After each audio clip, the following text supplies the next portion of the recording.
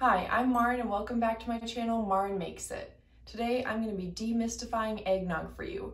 What is it? Is it healthy? Should you be drinking it this holiday season? Growing up, eggnog was not part of my family's Christmas traditions. I don't know if this was just my parents and that they didn't buy it or they didn't like it, so we didn't make it, or if this was partially to do with the fact that eggnog is originally British and my family is German.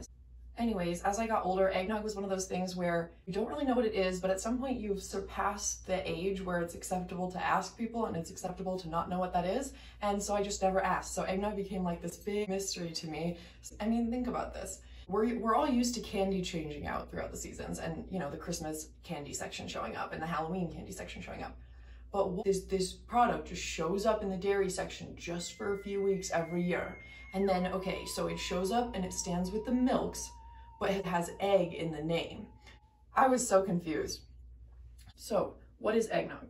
Eggnog is a mixture of milk, eggs, heavy cream, sugar, usually spiced with vanilla, cinnamon, and nutmeg. It's originally British and has migrated into American culture. Eggnog can be alcoholic or non-alcoholic. Then I started to wonder, okay, so eggs are healthy, milk is healthy. Is eggnog healthy? So I went on an internet Googling quest to compare eggnog in terms of the nutrition facts and the nutrition labels for you. First product I looked at was the premium old style eggnog from Meadow Gold. I decided to look at a different brand of traditional eggnog just to see if the numbers would vary at all. This one is the one from Dairy Gold. It actually has even more calories. I found that Kroger makes a low-fat cinnamon eggnog. I decided to still take a look at some dairy alternatives. So these are basically the non-dairy equivalents to the milk. So you have almond milk, now you have almond milk eggnog, you have oat milk eggnog, soy milk eggnog. So because I'm a little bit of a nerd, I decided to put all these numbers together in a spreadsheet that I'm going to share with you guys. I have regular dairy products in blue. The next group is in red for Christmas, and that's your dairy eggnogs. The third group is going to be in green because also Christmas, and also these are the plant-based eggnogs, so green for plants and green for Christmas. The last group on the spreadsheet I added in black is the 3 other drinks, like Coca-Cola, McDonald's Vanilla Milkshake, and Starbucks Caramel Frappuccino. I just wanted to give you guys some other common drinks that you might sometimes have, or for reference here, that I think will help put it into context. The original nutrition facts are written for a half cup. However, I think most people are probably drinking more than a half cup when they make a drink of eggnog.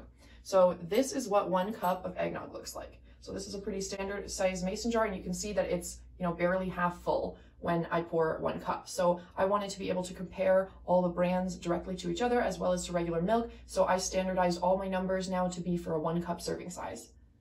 I know it can be kind of hard to have a feeling for these calorie numbers, so I just want to point out a couple of key takeaways.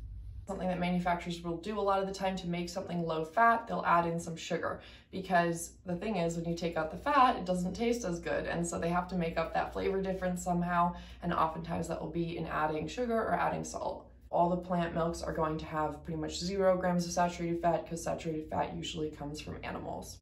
Almond Nog has the lowest calories across the board of anything that I compared. This one has 140 calories per cup. These non-dairy alternatives are coming in right around the same calories per cup as whole milk. The calories in regular eggnog are most comparable to the calories in a cup of half and half. Which is kind of crazy.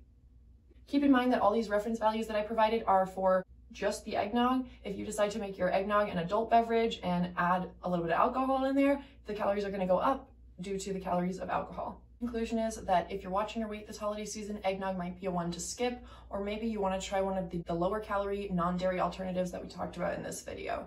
If you're just on eggnog, or maybe if it's that kind of thing where when you see it, you're like, I guess I could have a glass, then maybe that's the thing you want to skip this holiday season is. Now, if eggnog is like your treat and you look forward to this all year long, then by all means, please have it this holiday season. I'm not saying that you shouldn't have it. Everybody has things that are really worthwhile and really special to them at the holidays. And if you do decide to have it, just consider how much you're going to have when you do have it, how often you're going to have it throughout the holiday season, and also what other choices are you making around this decision. Is this your only alcoholic drink for the night? Is this your dessert? Are you not having anything else sweet today? You know, can we have a healthier meal earlier in the day maybe? Can we create some balance here around this decision? You can definitely make space for those treats that are really worthwhile for you, but we want to do so in a way that is a little bit more balanced with the rest of our day. Also, just really enjoy it. If this is going to be your treat, then enjoy it, please. As always, thank you guys so much for watching. Don't forget to hit the like and subscribe button down below. If you're choosing to have eggnog this holiday season, then enjoy. See you next time. Merry Christmas.